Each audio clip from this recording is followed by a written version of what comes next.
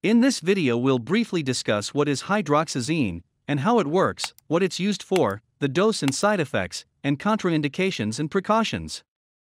Hydroxyzine is an antihistamine medication.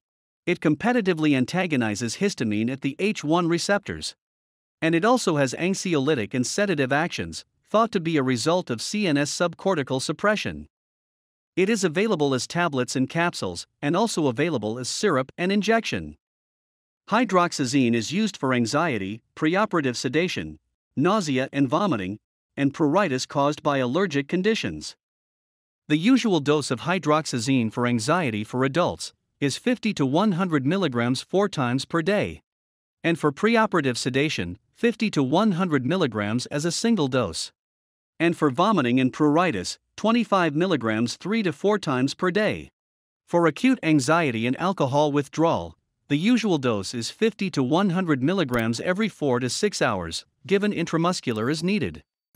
And the usual dose for pediatrics less than 6 years for anxiety and pruritus is 50 mg per day in divided doses.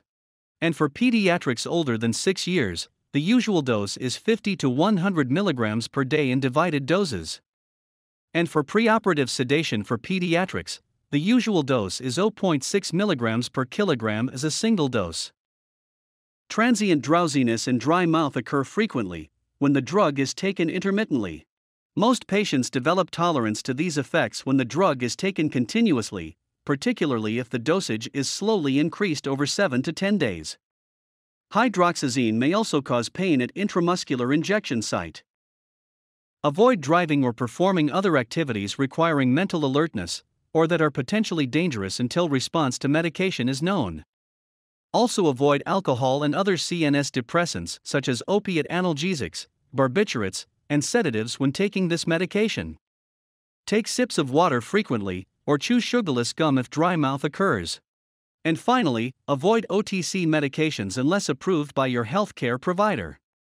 That's all for this video. Subscribe and click on the bell icon for more animated medical videos like this one.